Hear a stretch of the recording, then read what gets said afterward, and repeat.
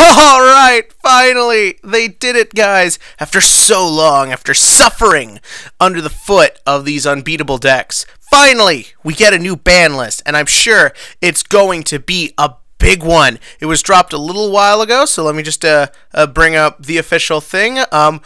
Goes into effect April 1st. Oh, God, can't wait for that. Like, can't wait for a fresh, new format that isn't just over-the-top Zoodiacs or any other bullshit that's been running around lately. So, let's see here. Starting off with the new banned cards, we have the Tyrant Neptune, very popular in a FTK, that, weirdly, we're not seeing here in the TCG. Very strange we would ban a FTK card here in the TCG, but without even the FTK being a thing. But Konami really doesn't like FTKs, and yeah, they are pretty cancerous, so I get it. I get where you're going with this.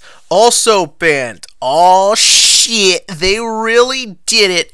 They went after Zoodiacs. They went after them hard. It's like they've looked at these last couple of YCSs, heard all our screams at locals when we see this stupid 20-minute combo go off that ends with the Trident ready to blow everything up, because Zoodiac Trident is gone.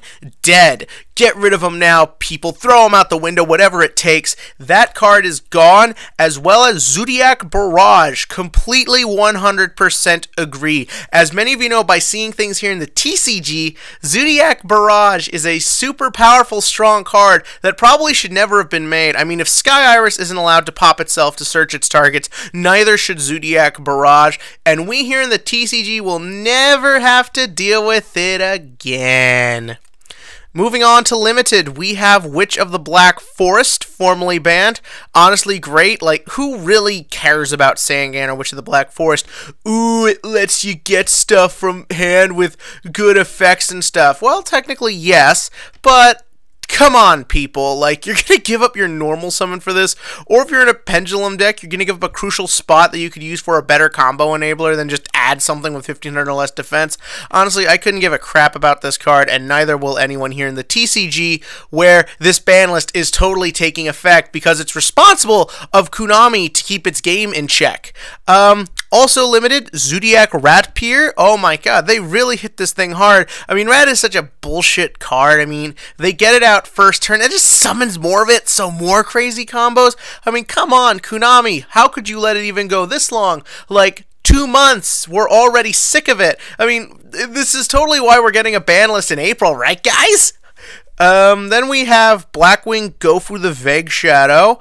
Interesting that just a day after we got that ruling thing over in the OCG about links, that they instantly limit Gofu. Gofu would be really overpowered in link format. But funny, we don't get link format till July. You'd think this wasn't actually our ban list or something. Also limited, Interrupted Kaiju Slumber. Totally agree. Kaijus they're such a staple in the game, and board wipes are such a big thing in this format, or was, because Zoodiacs are totally dying here in the TCG, right, guys? But nah, Interrupted Kaiju Slumber, this is a really overpowered card, and it's a searcher. Like, putting it at 1, I think, is very fair. And also, oh my god, he's back. They finally brought him back. Elemental Hero Stratos, and straight to 2. Ah, that's so freaking awesome. I mean, again, heroes aren't really doing anything right now, or maybe they will, because remember, Zoodiacs die April 1st. So Stratos is now at 2, which is great because, yeah, you can use his effect multiple times per turn. Yeah, he's got 2 effects. Who cares? Like, the thing is, the normal summon, the special summon, he doesn't really sync with a lot of the XE strategies, because a lot of it is you get Shadow Mist out from the deck and then get the Bubble Man and go off from there. He's a great card, but honestly, he never needed to be banned in the first place. I mean, why would they ban him here in the TCG? I mean, ban lists in the TCG, right? I mean, like, that was the one time they never made sense. That was the one time we were never questioning a ban list decision. Armageddon Knight is at 2. I don't know how I fully agree with that, as I feel like just being able to dump a dark monster in the grave is very powerful and will continue to be very powerful, but we'll see what happens. I mean, again, we here in the TC, remember, April 1st. Fairy Tale Snow, kind of interesting, but again, with all the lawn mowing decks going around here, whether it's Infernoids or Actually, that's kind of it for now. But then you have like the Lightsworn support that'll come out in Code of the Duelist and all that stuff. It is better for this card to get a little bit hit, as it is a very powerful, very easy to use card. Yugioh Guardian to 2. Who cares? Ignister to 2. Interesting. 1 to 2. He isn't really doing anything right now. I'm not entirely... Maybe it's preemptive. But I don't quite get the need to hit Ignister, but so be it. Brio, he's not even free yet in the TCG. It's not like we're dragging our feet on things that need to happen here. But yeah, no, still a powerful card and always will be. Tenki to 2, honestly, I would have put Tenki to 1 as, sort of like with my Sky Iris logic, if Rhoda, the warrior support, has to be at 1, so does this card. Now, to a certain extent, Tenki is weaker as you can MST it before it gets you your search. But yeah, no, I mean, it is such a play combo enabler. I mean, again, Zoodiacs are totally dying and we'll never have to deal with them at regionals again. Brain Control to 2. Stealing opponents' monsters isn't a huge thing right now. We're seeing it in some Zoodiac mirror matches. But again, Brain Control also got an errata. Granted, it's really crappy under the errata, but I'm assuming we're getting all the erratas in Duelist Saga. So again, having this ban was play April 1st makes total sense for the TCG. And then, new to 3, Artifact Moral Tech. I don't know how things are working in Japan, so maybe that's why artifacts can kind of be freed.